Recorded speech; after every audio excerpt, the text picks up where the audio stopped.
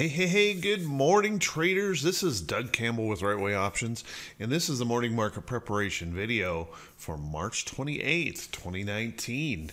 So, my goodness, yesterday we had kind of a topsy-turvy market again with a lot of indecisiveness. Now, we started off the day looking higher. We ended up selling off. Completely filling the gap of the day before. And then we happen to catch a bit of a market rally. And that rally pushed us all the way back to just leave us another day of indecisiveness in the chart. Now, doggone it, we still don't have too much resolution of what's going on here. And as you can see, we're still technically in a Dow downtrend here in the diamonds or the Dow, but we're also in this little uptrend. We're building this little wedge pattern, and who knows how long we'll wander around in this wedge pattern. What we do want to pay attention to, though, is the fact that we are still below price resistance here in the Dow, and if we do happen to rally, we have to deal with those levels up here to the top side. So resistance above, a little bit of sketchiness here in the market. And if we were to drift lower, we do have some support right here. And of course, the bigger support right down through here. So we'll want to watch that if we start to sell off to moving down. Let's take a look at the SPY here real quick. SPY struggling. Just kind of an interesting pattern here. Bit of a evening star type pattern here on the chart and right below price resistance. But here's the thing about the SPY is it's just kind of hovering. It's hovering between this support level right in here. Oops, I should redraw that. Drew that incorrectly. Hovering between this support level right in here and the resistance levels up here that we have to deal with in the chart. So it's really kind of ambivalent. It just doesn't know what it wants to do.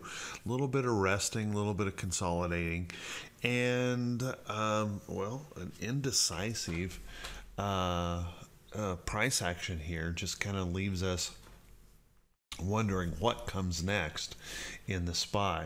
As you can see, we still are holding that possible uptrend. We just need those buyers to step in here someplace to really confirm that. Still holding on to that, but if we start to drift lower and if we were to break below these lows, it could get really ugly really fast here for the market if the SPY decides to join in on a bearish party with the diamonds and IWM. Hopefully that's not the case. Hopefully this holds up here. But if we were to drift lower and break that low, watch for some quick selling to come here in the market. Let's take a look at the Qs. Now the Qs still very, very strong, holding up very well. Got a little ugly for a little bit yesterday, but that bounced back up, holding right here in this price support area, and that's just exactly what we want to see. Holding it up and also holding within its trend still. So we're looking pretty good still here on the NASDAQ, and we can see that we still have a nice uptrend in play here to pay attention to. So all we need is some bullish signals here to start pushing this higher. And who knows, we might get that today with some of the news coming out. We'll talk about that in just a second. Let's take a look at IWM. IWM. This poor guy just really struggling in here. Doesn't really know where it is or what it wants to do. It's like it's dazed and confused. A little bit of chopping around here. You can see we had that hopeful uptrend that started right there with that nice bullish candle, but that was just beat to death last Friday, and now we're wandering here trying to figure out what to do. And as you can see, we're still technically in a downtrend, so any rally into here we still have to worry about the possibility of failure on that downside. And if this were to slip lower, if we dip back below these lows here, it could spell some bad news here for IWM. So keep a close eye on it. A lot of things kind of up in the air right now in the market. Let's take a look at the VIX. That VIX really started to rally yesterday, and it looked like we were kind of getting ourselves into some trouble here.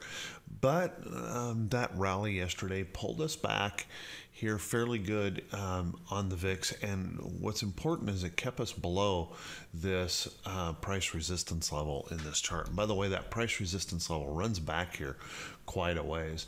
And that level right there is something we want to pay attention to. We don't want to get above that, hold it as support, and then see buyers stepping in. Now, we obviously have another price resistance level right in here, and that continues to extend out this way. So we still have a little bit of extra protection in there. But if we start to fail and hold above these levels, that's where the concern would really come in. We want to see that VIX continue to slide south. And, well, who knows? Who knows? There's a lot on the plate for the market today to have to chew on. Let's take a look at T21.22. T21.22 is that 4-week new high, new low ratio. And you can see it's not providing us really any clues here. We're kind of hovering around this mid-range, very, very choppy, as you can see, just up and down and up and down, whipping back and forth. But what this does tell us is that we have plenty of room for an upside move, and we have plenty of room for a downside move. So not really giving us any clues as to potential direction, kind of like the overall market right now. Let's take a look and spend just a moment on what's going on in the news. Well, first off, economic calendar here. Economic calendar, we have a pretty busy day with the GDP number and jobless claims first thing right here at 8:30 a.m. Eastern. GDP is the current consensus is for that to have to shrink, that the GDP is to fall slightly, and jobless claims are expected to increase slightly based on the consensus. If those two things were to come into play, it would be interesting to find out whether or not that would add to the worries of economic slowdown. We'll have to watch that pretty closely at 8:30 this morning. Also in the news last night, we have a 10-year Treasury yield not looking so good. Where is that? I keep forgetting that ticker. Oops, got to spell too.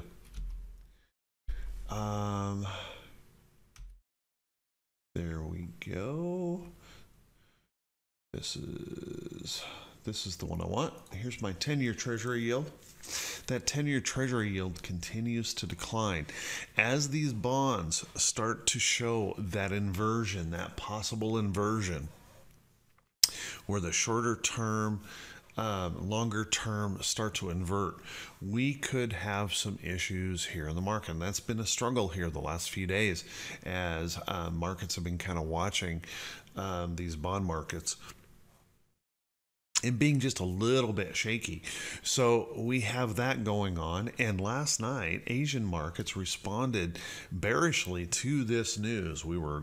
Futures were heading lower. Everything was looking pretty sad because of the bond yield inversion worries and concerns. Then we had news that there is an apparent breakthrough, at least rumors of apparent breakthrough, U.S.-China trade negotiations. Then futures responded and bounced right back up and went higher. We were actually positive just a little while ago and looking pretty good. But of course, everything changes, And with so much for the market to chew on this morning, the market's not really sure how to digest all this information. And as I'm speaking right now, Dow futures are pointing to a 33-point decline. They're bouncing around quite a bit.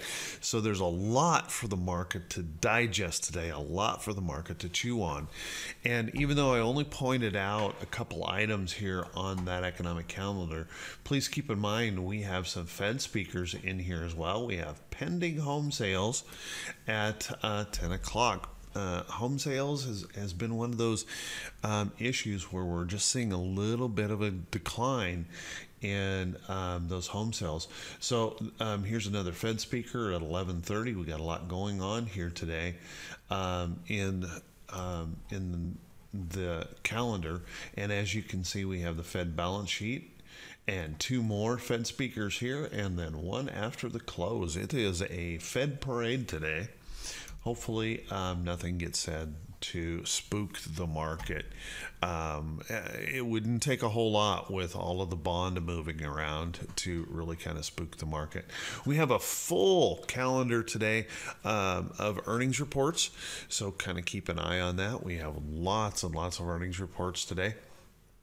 So a busy day for the market to deal with and a lot for the market to digest. Truly a full plate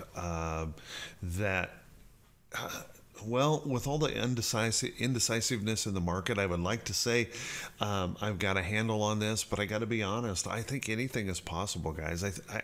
We could easily, with the China trade negotiation, if news comes out on that we're nearing a completion of that deal, we could see the market just take off without it and move higher. We could also very easily see GDP number and trade bond yields start to drag us lower. There's just so many things that the market's trying to deal with and quantify for prices. So we're going to just really have to stay focused on price action, remain flexible, watch real closely because we could take off in either direction here pretty easily. So with that, everyone, hey, I want to wish you all a fantastic day. I want to wish you great profits in your trading. And if this is the first time you've seen these videos, please do me a favor. Click that subscribe button on YouTube, the follow me button on Facebook. Click those thumbs up buttons and leave a comment. I really, really appreciate those who do that. Clicking those thumbs up buttons, leaving comments helps these algorithms show these videos to more people.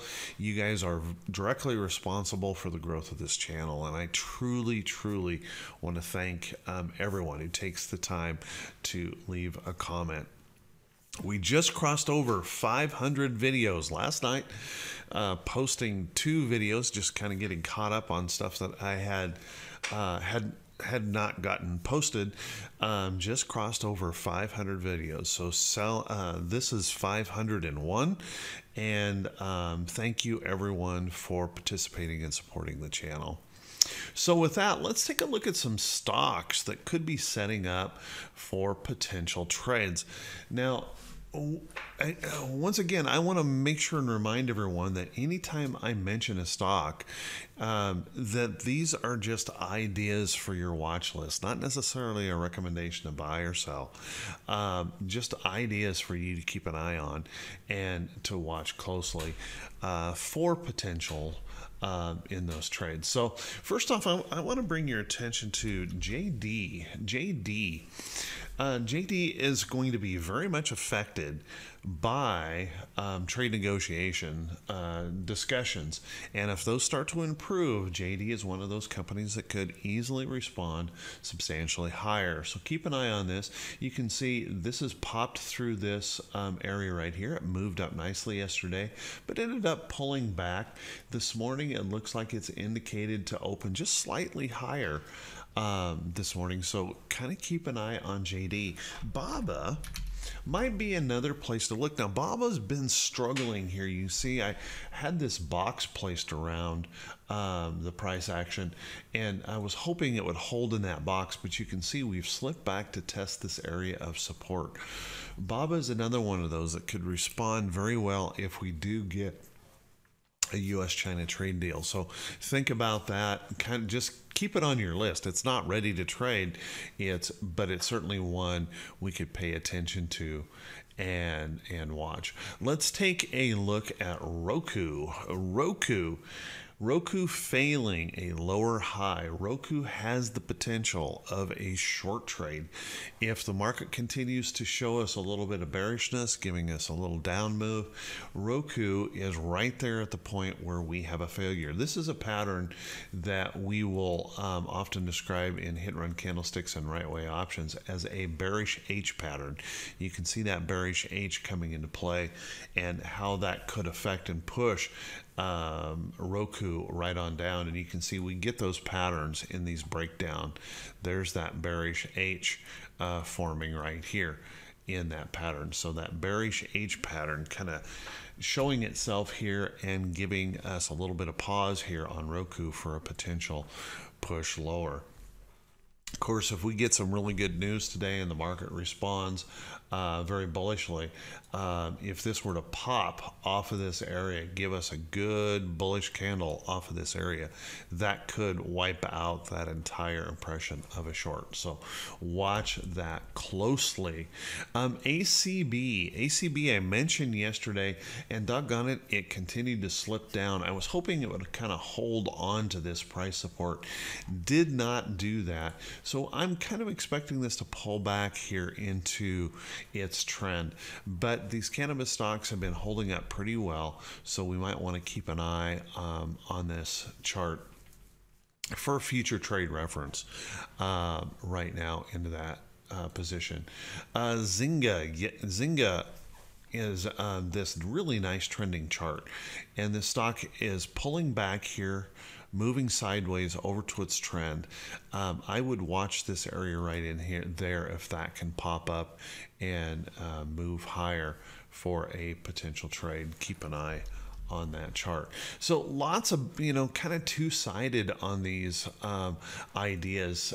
Back and forth, you can see Pan W that was looking like it was ready to go higher. More rest, consolidation. Lots of that going on. Some of the defensive stocks are still looking very good, like Procter & Gamble holding up very nicely in its trend. P&G looking good. Any more rest or consolidation in here really only adds to that potential growth to the upside. This is a nice breakout, blue sky above. Maybe keep an eye on P&G. So with that, everyone, hey, I want to wish you all a fantastic day. And if you're struggling as a trader, I want to encourage you to just stick with it. Don't give up on yourself. I know this stuff is hard, and I know getting in there and continuing to work when the market's not showing you any progress is very, very difficult. Do me a favor, watch some of those videos on that I have on my channel. The two I posted yesterday are really important videos for helping you learn to follow simple support, resistance, and trend. If you can learn to read a price action of a chart, you can trade anything, guys. Absolutely anything. So maybe watch those videos. Make sure to give them a thumbs up and a comment, but watch those videos because they might be very helpful in helping you get, slow down and really focus in on what the chart is telling us and learning to follow that chart rather than trying to predict or do any of those odd things that folks do with a whole bunch of goofy indicators thinking that we can predict the market. Fact of the matter is we can't do that, and the best we can do is learn to follow that price action and put the odds in our favor with a technically strong chart. So with that, everyone, have an awesome day. I want to wish you all the best. We'll talk to you all very, very soon, bright and early Friday morning. Take care now.